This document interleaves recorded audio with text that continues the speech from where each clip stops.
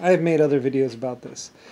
Believe it or not, one of my biggest problems or challenges was of the old like 900 or 1200 whatever year 1200 was actually getting ships across the ocean to another continent. Just seeing what's out there. They could go up and down the coast, no problem. They could go other places, no problem. They could go to islands, no problem, back. But they couldn't really get out. Like I say, water spoiled after about 30 or 60 days. Getting good, safe drinking water was one of my biggest problems. So I finally all right, we're going to study it on the land, and we're going to find drinking water that can sit in a barrel for 70 days or some amount of time. Anyway, though, once I set people onto the task of getting water to last more than 30 days, they were able to figure out what was going on with it and even do that. And also, just like navigating by the stars, I paid for quite a few people to try and navigate by the stars. And I was like, well, maybe you can line them up or... But I mean, it's dependent on the time of night or stuff. So it's not that accurate. Navigating by stars is not that accurate. But with a compass and stars, you can kind of navigate. And if you know what time it is. Like I said, watches, compass, and a sextant are pretty key in navigating across large oceans. So otherwise they just kind of get lost. End up going in circles or something.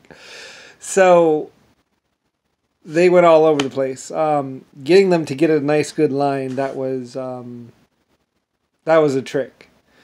So they could do a pretty good line with a compass though. It's complicated though. And getting the first magnetic compasses was huge. That's one of the huge breakthroughs, was compass and stuff. Anyway, though, I've been having ships built for hundreds of years, and trains going everywhere. My trains went everywhere. My steam shovels went everywhere. Huge empires,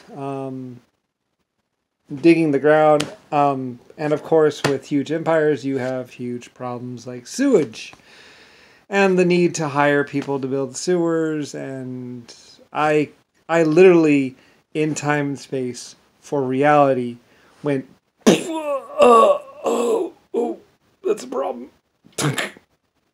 Okay, we can deal with this. Let's try, okay, you're going to get hired just to do that. I hit these, like I say, it's funny, like in the old days, people don't understand, before TVs, before everything, there were real brick walls in life. Like the problem of 70,000 people living together. But what do you do with all the sewage? Do you put it in the lakes, in the rivers? Do you dig a big hole, put it in the ground? How do you deal with that? And that was one of my many, many, many problems. Anyway, I'm getting off topic. I was going to talk about something else with my trade empires, and stuff like that. Like I say, I was this great person, leader, first president, first king, first a lot of things, actually. The real Lucifer from the Bible. Before the Bible. Before there was Bible, before there was any records, before there was the Lucifer's Bible, there was me. And I had to name a lot of towns, or a lot of countries. I was getting kind of tired of it, actually. I was like, oh, I don't know what to name this country. L something or other. I did a lot of L stuff. So basically I was this great inventor for hundreds of years, led millions of people. Led people in the desert. Led people in the plains, led people in the mountains, led people wherever. Digging, mining, looking, finding, investigating, using scientific instruments to look at things, looking at small things, looking at big things, building big things, building small things. What is civilization? I was that life form that said,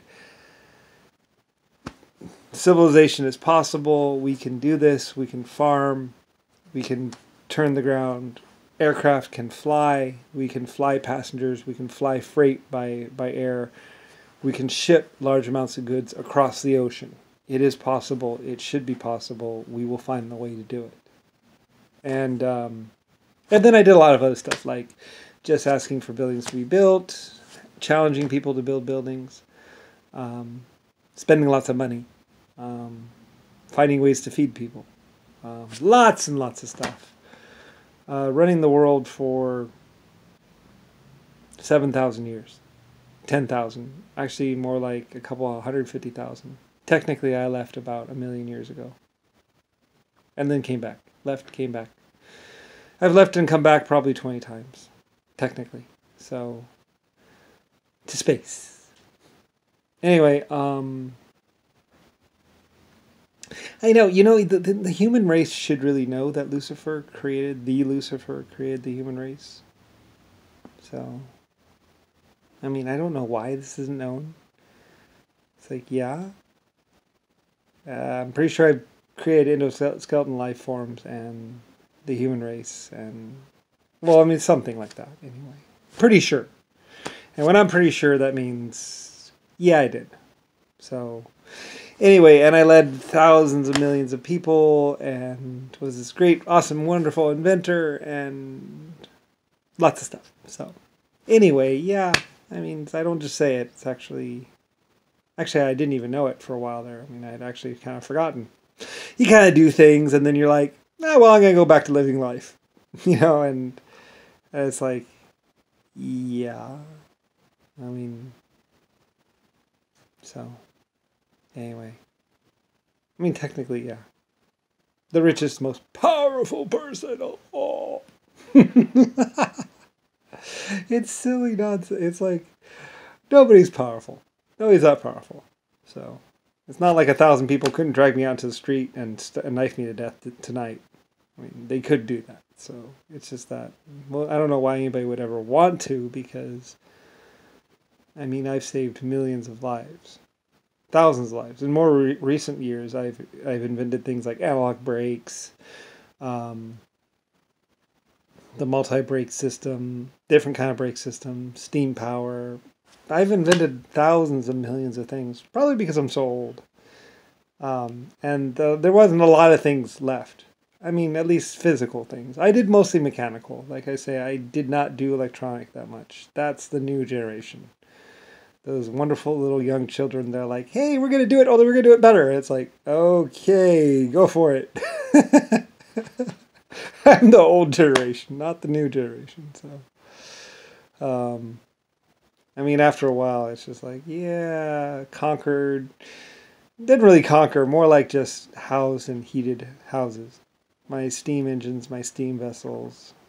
People love hot showers. People love power.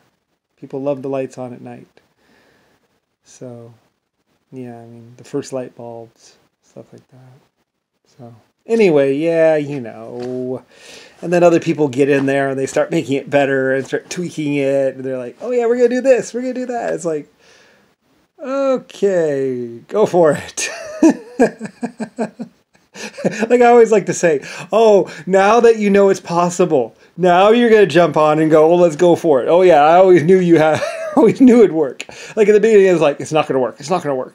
It's never going to work. And then later on, it's like, of course it's going to work. It's like, I had to spend all this money and all this work and convince so many people to do this stuff, and now you're like, of course it works. It's like, oh, wow. Anyway, I'm sorry. It's just that it was fun. I like to laugh about it because there was a lot of other bad things. I mean, the bad things that just happen anyway. So I try and laugh when I can. But yeah, yeah, I mean, like the first hotels, memories. What can I say? My happy memories. So yeah, anyway. Getting a projectile to go farther with rifling. Trying the rifle the shell first, and then later on realizing, oh well, maybe if we rifle the tube, maybe that'll help better. The gas would go around it and kind of maybe. I mean, I didn't know why it would work. I just thought it would work.